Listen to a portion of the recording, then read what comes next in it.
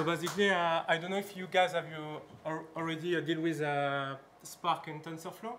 So basically, if you have, you figure out that a Parquet file is not compatible with TensorFlow framework. So for that, there are some workarounds that we will explore, and after I will give you some suggestions to have a look on. So basically, the infrastructure that I'm going to present is like you have a Spark cluster. So a Spark cluster is mainly to do pre-processing data at scale. And after you have a GPU server, which is separate from the Spark cluster, and basically is more for model training, especially for deep neural network. So here is a kind of stack for data science.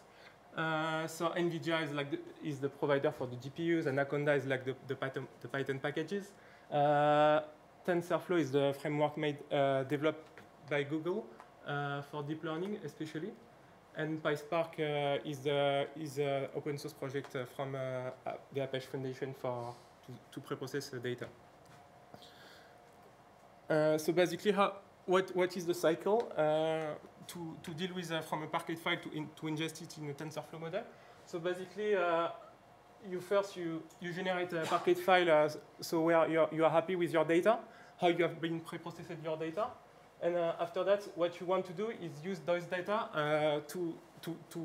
for the model training. So for that, you need to move your data. So basically, if you have nothing between the two servers, you can use air synchronization. But after you can build an architecture, like you can put a NAS appliance on the GPU server and mount from NFS protocol to the Spark cluster. So like that, you can see your data both on the GPU server and on the Spark cluster. So for that, once the Parquet files are available on the GPU server, what you can use is Arrow. So Arrow basically is like, as we see before, is a cross-language development platform for in-memory data. So what is nice as well is that is a bit like Parquet file, is a column-oriented, and it's optimized with a C++ backend libraries. So for that, what you are going to use is a Parquet.tree table. So basically, you map your Parquet file into a Arrow data structure. And once you have done that, what you can use is the two-panda function that you can map optimally the Arrow data structure into a panda data frame, but it's not really a panda. It's both. Is a kind of pandas and a NumPy array, because maybe, as you know, the backend of pandas is a NumPy array. So after that, you can use it for your TensorFlow model by using the feeding feature. So as some of you know, the feeding feature is more for testing or to explore. Is not very well optimized for that. If you want to do a TensorFlow model at production scale, you need to use a TensorFlow record file. So for that, basically, you have tools, a nice tool that have been developed. So the first one has been developed by Uber, and the second one, I think, is from TensorFlow. I'm not sure. So basically, how does it work? The second one first, it's nice because you can convert easily a Parquet file into a TF record file, but after you don't have a lot of features to manage your TF record file.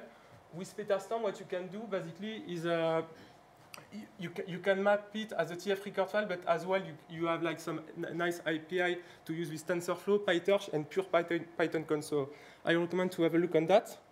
After that, I just wanted to show you some code, but I don't have access to the Wi-Fi, so it will be a static presentation. I don't know if it is under a minute. So.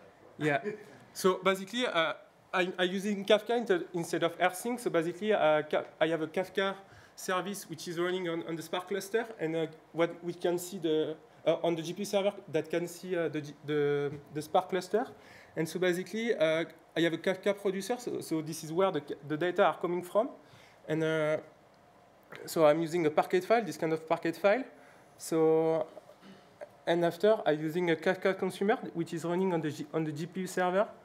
And basically, through this, I can send the data very quickly between the two servers. So you can see here's my features and my label at the end, and I can find back the data.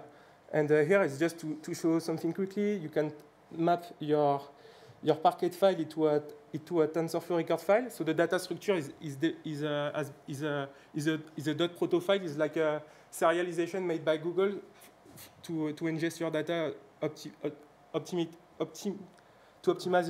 the feeding of your data in your TensorFlow model. So this is a proto data structure.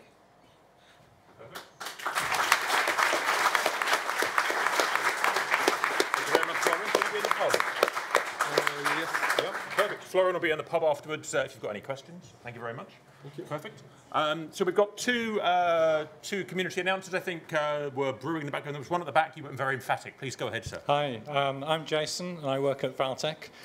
We run a monthly meetup called the Agile Data Meetup, and the next one is 1 week on Thursday. And the two speakers are Matthew Roderick, and the title of his talk is Energy Data is Finally Open to Innovators, which is all about smart meter data. And the second speaker is Phil Marshall, and it's called A Moment in Time Captured. And that's about a very high-resolution 360-degree camera with light depth that's used at crime scenes and things like that. And that will make you think about the amount of data that you've got to do machine learning on. So come along to that, a week on Thursday, and it's near Angel Tube, just about a 5-minute walk from there. Okay, feel free to post that into the discussion group on the Meetup channel. And there was one down there somewhere. Please go ahead. I created a Meetup last summer, which is a study group for data scientist beginners to practice machine learning, deep learning together every week. Basically, we take a kind of project and try to solve it. So it's every Wednesday in the city. We ask people to have some minimal knowledge in machine learning and deep learning in the course. And if you're interested, come to Tony. I don't know you have to color your hair, but I'm a guy with green shirts. And we can look for Meet a Mentor machine learning study group on Meetup otherwise. Okay, post that into the discussion group, please. And Pav, quick final one. Hi, very quickly, if you are looking for a Python job, have a look at the link that I sent in the Meetup comments. Oh, well, there you go. That was very short and sweet. Thank you very much. In a moment, we will go on to the pub, and you're welcome to come and join us for continued conversation. First of all, I'm going to ask my fellow volunteers and speakers, and Mark and any other core contributors to stand up for a round of applause, and AHL staff, so Guillaume as well, please. Stand up, so speakers and volunteers.